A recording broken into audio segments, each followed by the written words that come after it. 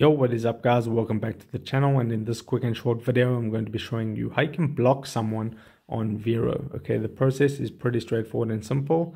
So I'll start by opening up the Vero app. Now you just need to go to the profile of the account you want to block. So if you're scrolling on your home feed like this and you find the account, you can go to their profile by just tapping on their profile picture, or you just tap on the magnifying glass at the bottom, search for the account, and then you'll be able to go there. So I'll just tap on one of them from my home feed.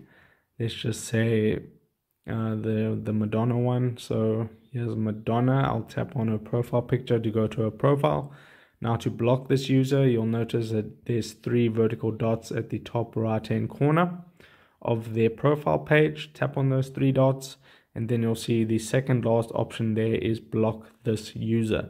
So tap on block this user. It says blocked users will not be able to follow you nor see your posts. You will not see any of their content.